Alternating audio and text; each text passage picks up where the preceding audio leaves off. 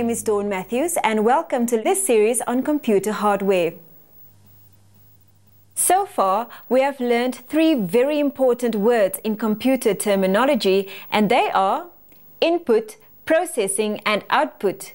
Today we will add another important component of the computer to this list. It is storage. Storage is a vital part of any computer system. But what does storage mean to you? By the end of this lesson, you should be able to distinguish between primary and secondary storage, describe developments in storage devices, and state the purpose of secondary storage. Storage refers to a process where you put something away for future use. So, for example, if you have a box of chocolates and you want to keep some for later, then you would store them somewhere safe. Like a place where my little brother can't find them. Correct. Now, data and information can also be stored by your computer for use at a later stage. This is useful for several reasons. Firstly, if you have stored a document you have worked on, you can make changes to that document without having to start all over again. Secondly, storing a document on a computer takes up less space than keeping a paper copy of the document. And thirdly, if you ever lose the paper copy, you can always go back to the stored document and print out another one. Computer storage can be either permanent or temporary. Temporary storage is also called primary memory, and permanent storage, on the other hand, is called secondary memory. We discussed primary memory in a previous lesson. Do you remember RAM? For sure. Well, as you remember, data and information is temporarily stored in RAM while you work on the computer and is lost if you shut down the computer. If you do choose to save your work before shutting down, you are in fact storing this data or information in secondary memory. Data or information in secondary memory is safely stored until you choose to get rid of it. Data or information can be stored in several different ways and on several different hardware devices. The first type of storage device we will talk about is the one that you find inside your computer. It's called a hard drive. Generally, when you save something on the C drive of your computer, it means that you are storing information on the hard drive. A hard drive is also called a hard disk, and this is what a hard drive looks like. But inside this box is an amazing piece of technology called a read-write head. And what does it do? It does exactly what the name says it does. It can read information from the disk and write information onto the disk. Now, let's explain briefly how the hard drive works. Think of a book, a pencil and an eraser. The book is like your hard drive, and the pencil and eraser are like the read-write heads. So when you need to record something, you write it down in the book with your pencil, and I've decided to write mindset. There you go. When you don't need that information anymore, you simply erase it. This is exactly the same way that a hard drive works. A hard drive allows you to save information on it, and then when you don't need that information anymore, you can delete or erase it. So how many words can fit into one hard drive?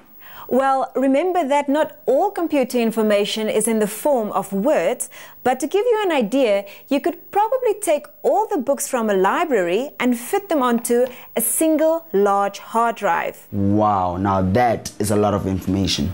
Yes, it is. Now, just as you get different size books, you also get different size hard drives, like these two. I mean, look at this book. I bet you can't get too many words into this book. Now look at this bigger book. It has hundreds more pages than the smaller book. Which one do you think stores more information? Well, unless the writing is really small in the thin book, then the book with more pages is going to contain more information. Hard drives are the same, except that they don't have pages, they have bytes. The amount of space on a storage device is measured in something called a byte. A byte is the unit computers use to represent a single character like a letter, number, or punctuation mark. For example, each G, 5, or question mark that you type will take up 1 byte of storage space. 1024 bytes makes up what is called 1 kilobyte. This is usually written as 1 KB.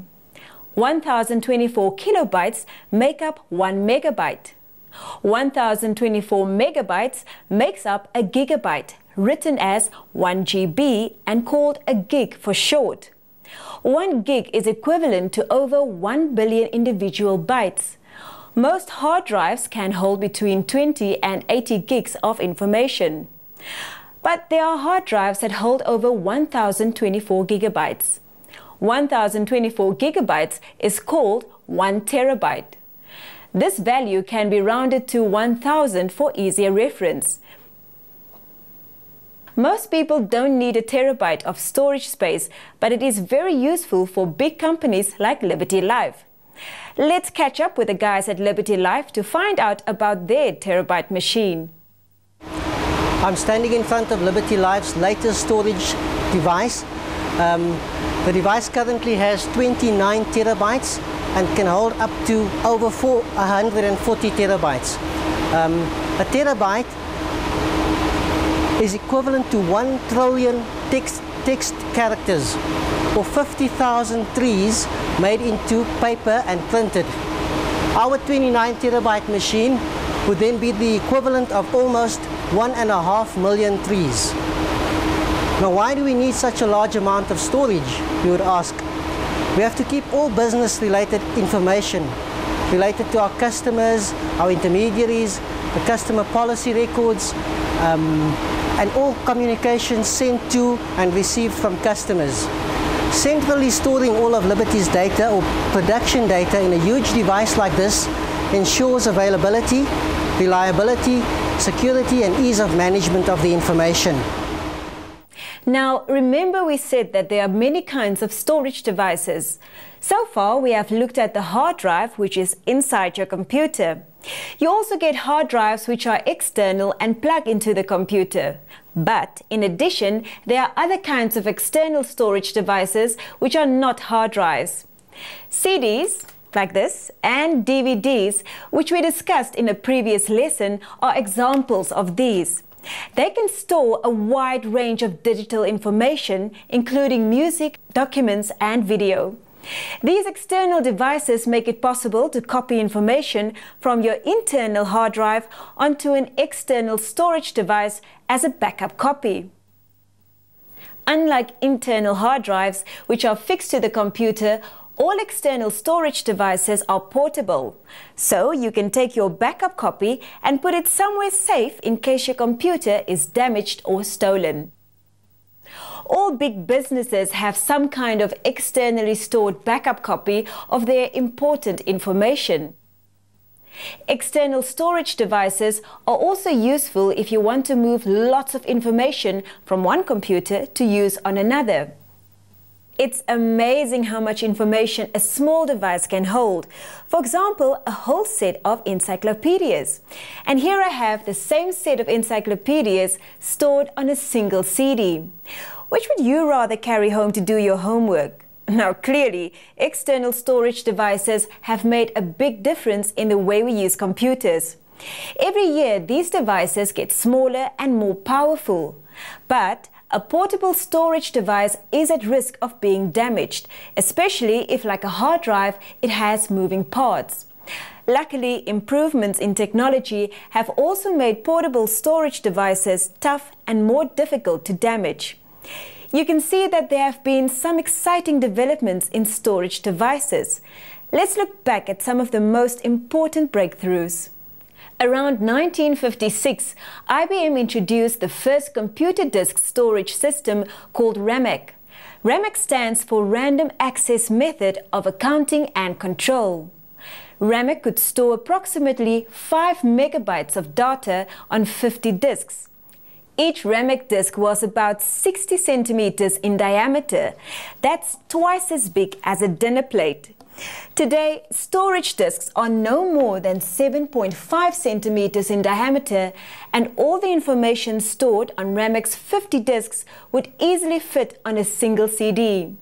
Nevertheless, Ramek was a huge step forward for computer storage, and the American Society of Mechanical Engineers declared Ramek an international landmark.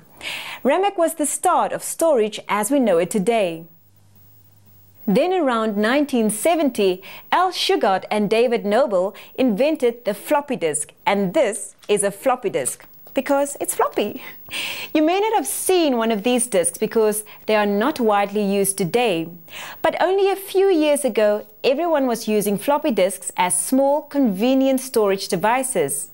Over the years, these floppy disks got smaller and were eventually covered by a hard case. In South Africa, they are now commonly called stiffy disks and are probably the most widely used way of storing small amounts of data. The first stiffy disk that could store 1.44 megabytes of information was introduced in 1984. Floppy or stiffy disks can be damaged because they have moving parts. Then in 1985 came the compact disc or CD that could be read by a computer. Just get that out for you.